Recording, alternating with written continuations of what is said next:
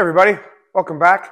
So I've been getting just a ton of great comments and questions about the cam relief grinding, and I thought I'd make some shorter videos just answering people's questions and trying to make some of these things clear.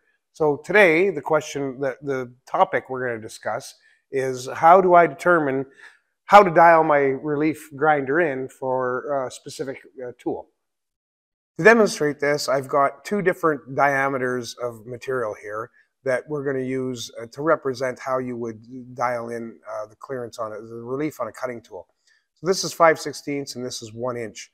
Now, when it comes to this cammed relief, you only care about what's happening in the first little bit. And I'm using this marker line here to represent this edge of the marker line would be the cutting edge, and the width of the marker line is all I really care about because that's where the amount of relief matters. So here I'm at my pretend cutting edge, which is the upper side of this marker line. And as I rotate through to the bottom side, you can see I've got 3 thou of relief registering on my dial indicator. Over that 32nd of an inch or so of marker line width, to get that to be 3 thou worth of clearance, the machine, as you can see, is running a total of about 20 thou relief per cycle. Now, without adjusting the relief settings on the machine at all, I'm going to put the 1 inch piece in. We're going to run the dial again from our pretend cutting edge to the back of where we care about, and we'll see what amount of relief is going to be put onto a 1 inch diameter piece.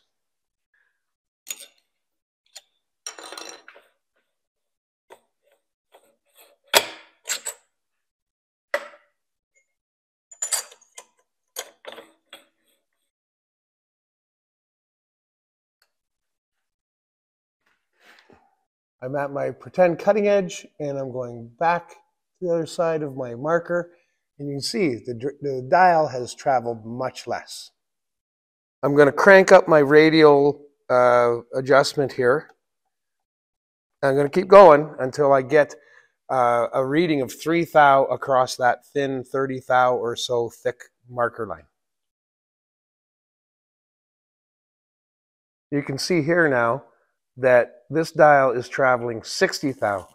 So basically what we're looking at is to get the proper amount of relief I wanted on a 5/16 diameter piece, the total throw of the machine was 20 thou, and to get the same relief over the same 32nd of an inch distance on a bigger diameter piece, the total throw had to be 60 thou. So basically the moral of the story is when it comes to radial relief specifically, the relief you dial into the machine is completely dependent on the diameter of your workpiece. And just a general rule of thumb, you care about what relief is happening over that 32nd of an inch of travel, regardless of the diameter.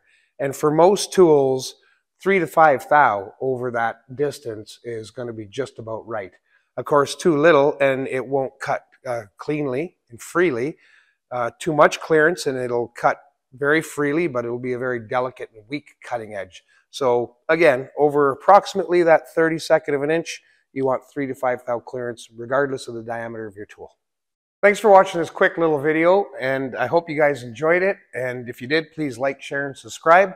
I'm going to be coming out with more of these because I've had a lot more excellent questions from you guys, and I'm just going to blast out a bunch of these quick little videos answering some questions, and that way I'm thinking the answers to these questions can make it to more people than just the person that asked the question.